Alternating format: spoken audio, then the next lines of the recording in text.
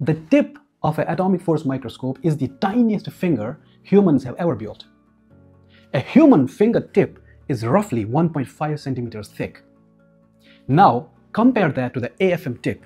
The apex of an AFM tip is typically 1 to 10 nanometers in radius. So, an AFM tip is between 1.5 million and 15 million times smaller than your finger.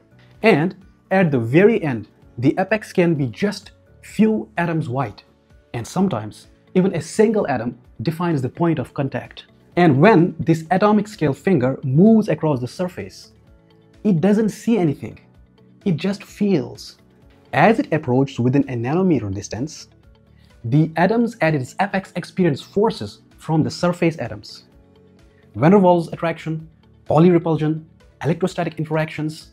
These tiny forces cause tiny deflections in the cantilever.